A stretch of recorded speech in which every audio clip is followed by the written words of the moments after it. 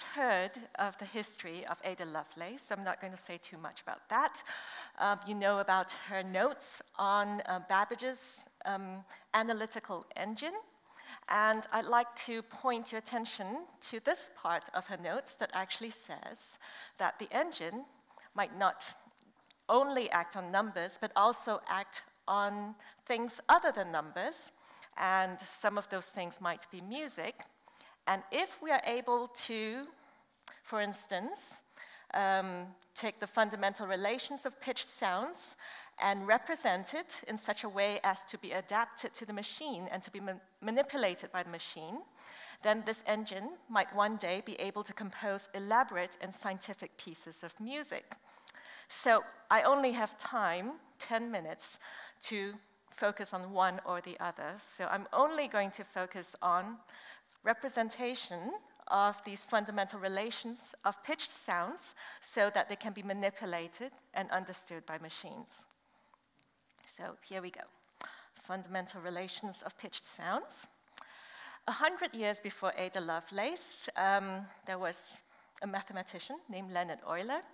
And Leonhard Euler had come up with this representation of pitched sounds where you have on the horizontal axis these notes.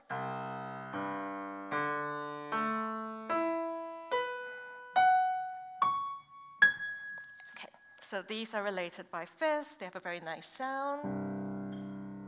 That sounds good, as opposed to, okay. So that's a very nice sound, the fifth. And vertically, we have these lovely sounds as well, a different kind of lovely sound. So the sound is, again, as opposed to.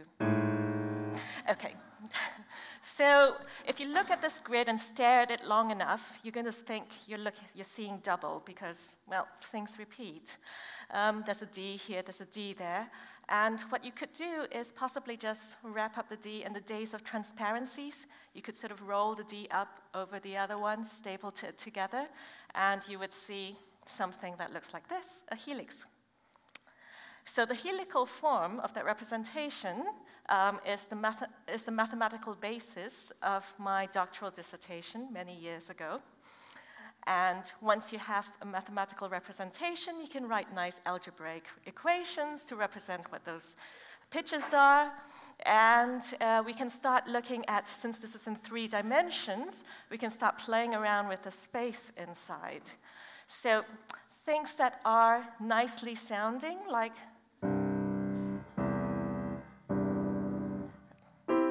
yeah, these are lovely sounds that make these nice triangles. Other lovely sounds make these other nice triangles. Every triangle can be represented by a dot in the center of that triangle, and we can draw another helix through it in the inside, so we get another inner helix. It's beautiful. We can't keep going. This, another lovely equation to represent it. And here we go.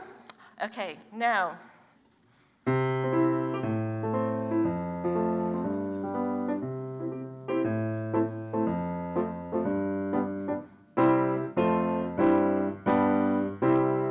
Those are the 3 chords that define sort of, you can accompany every single piece with those 3 chords.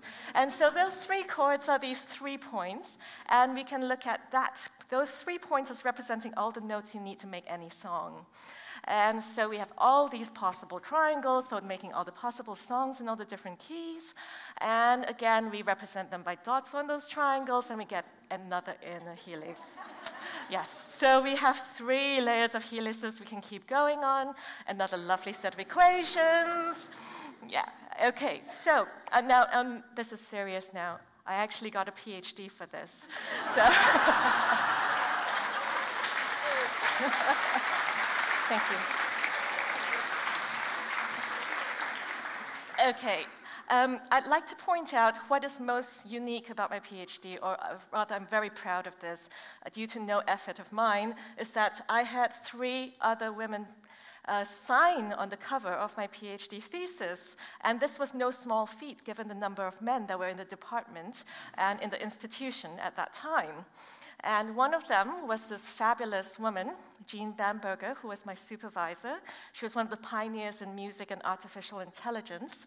And she started out as a piano prodigy and studied with Arthur Schnabel, and then later on sort of reinvented herself and started working on music software.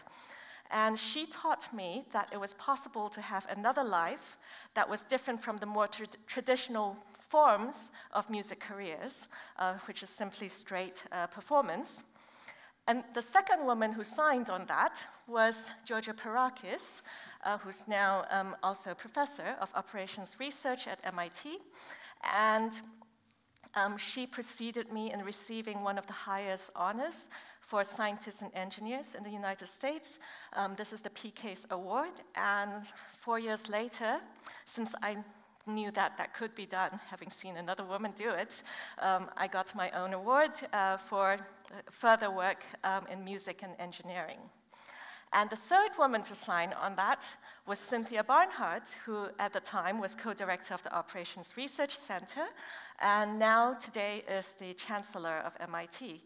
So it's, I couldn't say that I have anything to do with all the accolades and anything that they've achieved, but I'm just very proud that they were willing to support a dissertation on a topic that was at that time not even really a field to speak about.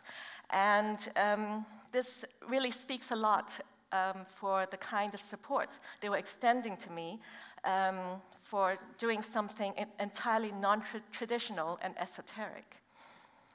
So at this point, following graduation, I followed up on work on this sets of spirals and started a collaboration with Alex Francois, who is a software engineer, and his software architecture allowed the model to be turned into an interactive live demonstration, which is basically what I'm going to show you today. And at this point, I'm going to cut out of the presentation and do the demonstration. Okay, so this piano is here for a reason. So I did that before.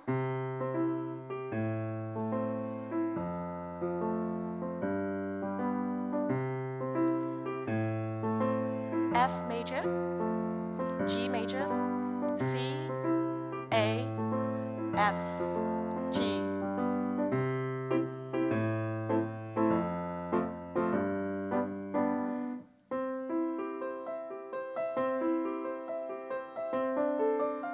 D minor.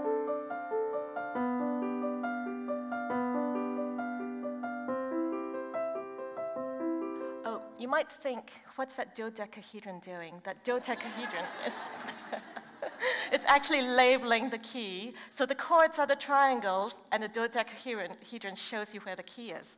And you can do things like figuring out when something is totally wrong.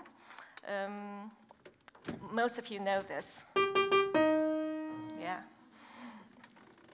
This one I actually need to look at the score, because he does something quite unusual. Okay, so it starts with, let's reset this. Okay, it's...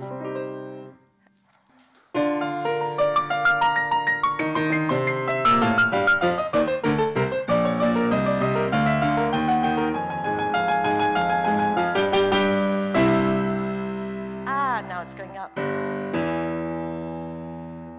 So you can see it went up to E, where none of the trails had been. So the region where it's been is where it should be, and when it goes up to that E is where it should not be. So that's how we know it's PDQ Bach doing something surprising. Okay, so I was very pleased and lucky that this I was able to show Musart analyzing some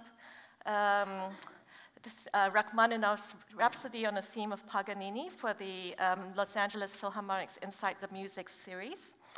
And also all of this theory has been elaborated and described in a book that recently came out a year ago.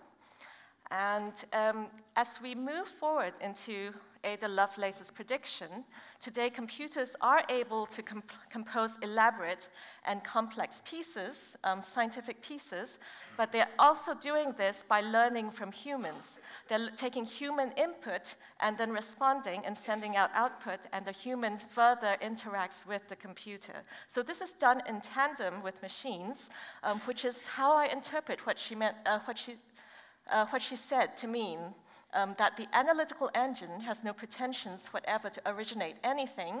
It can do whatever we know how to order it to perform. And this is this part of the quote. And today we're also able to look at different performances, the central side of music performance, and compare how different artists interpret the same piece of music. So these are sort of the timings that are taken by different pianists shown up there in a performance of Richard Strauss. And we can also allow people to control these parameters and generate expressive music and experience what it's like to perform music. And here we come to the second part of the quote, where it says that by making something like music amenable to the mechanical combinations of a machine, then we are forced to look more carefully at these relations of the nature of the subject. And we are then forced to also look at it under new light, and also to be able, it allows us to be able to investigate it more profoundly. And that's indeed what we're doing today at the Center for Digital Music, where I'm working with my colleagues. And if you're interested in learning more, you can find out more at my website above. Thank you.